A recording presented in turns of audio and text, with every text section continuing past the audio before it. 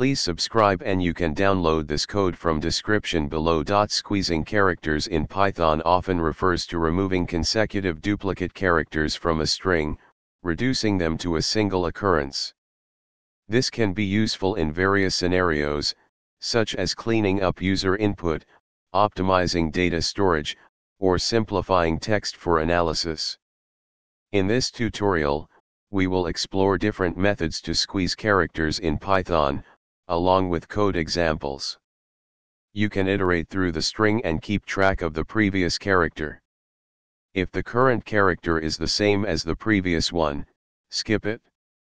Otherwise, add it to the result string. Here's how you can implement this method.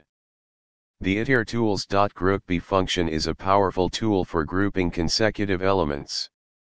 We can use it to group characters and select the key of each group to get the squeezed string. Here's an example. You can also use regular expressions to achieve character squeezing. Here's how to do it. A while loop can be used to iterate through the string and squeeze consecutive characters. Here's an example. You can choose any of these methods based on your specific needs and preferences. All of them will help you squeeze consecutive duplicate characters from a string in Python. ChatGPT